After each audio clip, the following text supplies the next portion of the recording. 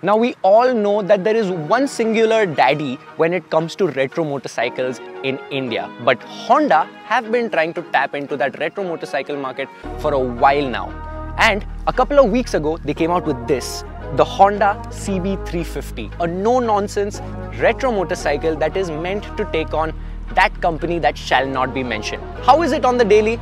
I think it's time to take it for a spin and find out.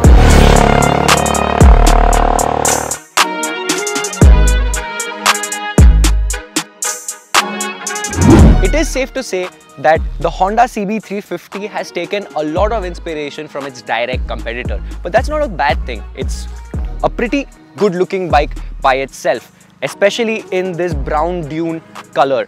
It also comes with quite a lot of chrome bits like this engine guard, which is an optional extra. The entire pea shooter exhaust is again finished in chrome, and you've got a little bit of brush steel in the front with the cover of the suspension, and your handlebars are also finished in the same brush steel. However, the entire look of the bike is meant to have that 1950s, 60s style retro look, and it definitely does that. Now, the engine casing is now black, and in terms of power, it is the same block that you would get in the CB350 RS or the Highness. So it pushes out 21 PS of power and 30 Newton meters of torque. One thing that I really loved about the bike are the ergos. Now, the Classic is slightly cramped for me, but this is a little bit more stretched out. This in fact is 44 mm longer than the Highness, so you've got quite a lot of leverage. You're still sitting quite upright, and your knees and your legs are in a 90-degree position, which is rather nice. However, you aren't very comfortable in terms of seating. The seat is a little soft, so it takes a little time to get used to it, and if you're going on a long ride, it could get a little difficult. The rear pillion seat is slightly larger compared to the Highness, making it a bit more comfortable for the pillion. But overall, a comfortable bike. Now, Honda have tried to one-up their competition in terms of tech. So you get a slipper clutch, you get traction control that is switchable, dual channel ABS, and you also get a Type-C charger. Now, it is rather rudimentary in terms of tech still, but the experience makes up for it. The engine is super refined, it's very smooth, and it's not jerky at all. In fact, the gearbox, since it is only a 5-speed, it has really tall gears, and second and third gear are basically more than enough for any form of commute. I have been able to clock 80 kilometers an hour in third gear while the engine was not redlining. So it is a very tall geared engine that lets you not shift a lot during traffic, which is good, and it's easier to ride essentially. However, I have an issue with the experience of the bike. Now, the shifter on my left side is massive. My foot, I have a size 8 UK foot, but between the rear and the front shifter, I just cannot fit my foot. So I cannot use the rear part of the shifter. I essentially need to use the shifter just like a normal one down, 5 up. I would love to use the rear bit of the shifter for comfort, but I cannot since my shoe is not big enough. That's the only issue I've got while riding the bike, and if it can be omitted, it can definitely be omitted, because I can ride the bike completely normally with the front of the shifter, but otherwise, the bike is a really nice, comfortable bike to ride anywhere. Before we go any further, shout out to Honda Big Wing Pune East for lending us this bike. If you want any of the premium selection of the Honda bikes like the CB350 lineup, CB300R, Africa Twin, etc., check out Big Wing Pune East and get yourself an awesome Honda motorcycle. All of their details are mentioned below.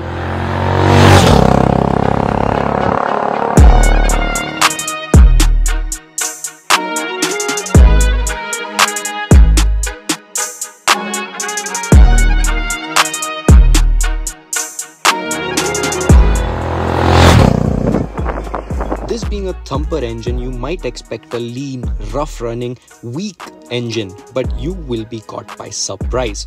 The motor pulls strongly no matter what you throw at it. The 30 Nm peak torque is clearly spread and flat through the rev range, allowing you to lug the motor in a higher gear if you want to listen to that lovely thump. The gearing is tall. letting you really pull the engine for what it's worth before slotting it into the next cog. Yet, the torque allows you to trundle along in the city without too much clutching. It really is a lovely motor.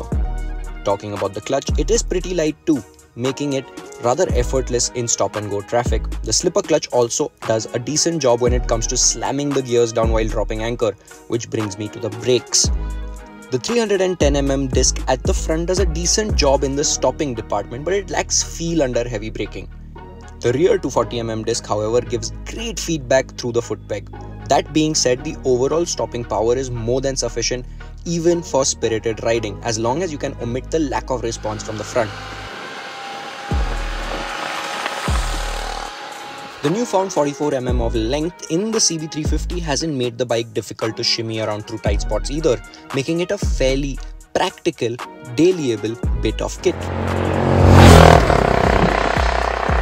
The CB350 feels planted and well settled when it comes to its suspension. The combination of telescopic forks and twin hydraulic shocks on a cradle frame chassis is a similar setup you would get in any of its competitors, but the CB350 is sprung on the slightly stiffer side. It is apparent while moving at low speeds over rough patches, but once you pick up the pace, the bike does a pretty decent job at ironing out the bumps. Overall, the CB350 feels planted and stable in the corners, which none of the competitors can match, but this of course comes at the cost of a slightly stiffer suspension. Talking about the price, the CB350 starts at 1,99,900 rupees ex showroom for its DLX variant and 2,18,000 ex showroom for its DLX Pro variant, making it ever so slightly cheaper than the starting price of 2,02,000 rupees for the dual channel ABS model of the Royal Enfield Classic 350, making it a very good option to consider if you're in the market for a retro themed bike. The CB350's block is not only refined but also frugal. Honda claim it to be capable of achieving up to 46 km to the litre. Real world numbers are closer to 33 km per litre in the city and 37 km per litre on the highways, but mind you, those are still some impressive numbers. This specific motorcycle comes in this beautiful matte dune brown color adorned with a suite of optional extras like the front visor, the chrome engine guard, the fog lights and the pillion backrest. It is my personal opinion that a lot of people choose products over other products just because of brand image and the name behind the product. So if you look at this Honda CB350, I think it is a better product than the Royal Enfields or the Classic 350 for that matter. But I would still think that a lot of people would pick up the Royal Enfield first because it is a Royal Enfield. However, if you want a better product and you want a bike that performs nicer, is more refined and is a little bit more comfortable, I would pick the Honda CB350. Arguably, it is a little bit cheaper and it also performs a little bit nicer. So it is the most sensible option in my opinion. Do let us know what is your thought on the new CB350 and does it put that last nail in the coffin against the Classic 350? Do let us know down in the comments below. It's been your boy Bhavneet. I'll see you guys in the next one.